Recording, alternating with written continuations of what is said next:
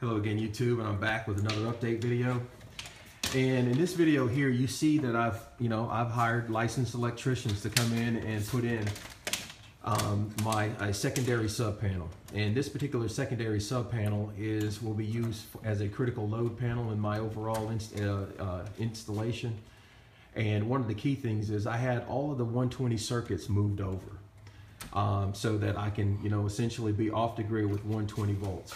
All of those critical circuits, and they've been working at it all day long. And one of the key things I wanted to emphasize here is, yeah, you may have the capability of doing it yourself, but there are certain things that you should not do, and this is one of them, unless you're a licensed electrician.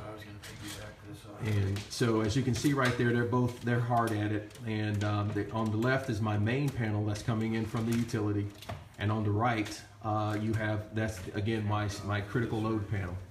And I ordered it offline. Essentially I've got about just over 20 circuits. And also to the right over there, you see that I still maintain my manual transfer switch.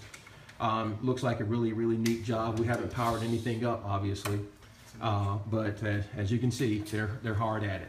Okay, take care, YouTube, and stay tuned for further updates.